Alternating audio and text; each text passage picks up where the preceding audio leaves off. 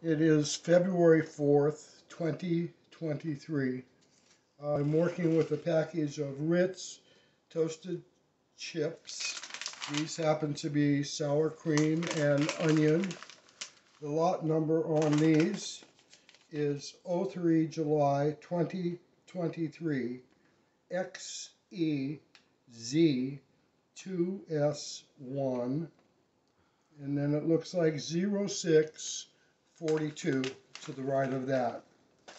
What I'm holding in my hands are two chips joined by a baked-in human hair. I'm sending this to you. I would like you to know that I am a consumer safety inspector with the United States Department of Agriculture. I am not representing this as a function of them. I simply want you to know that I know what I am talking about.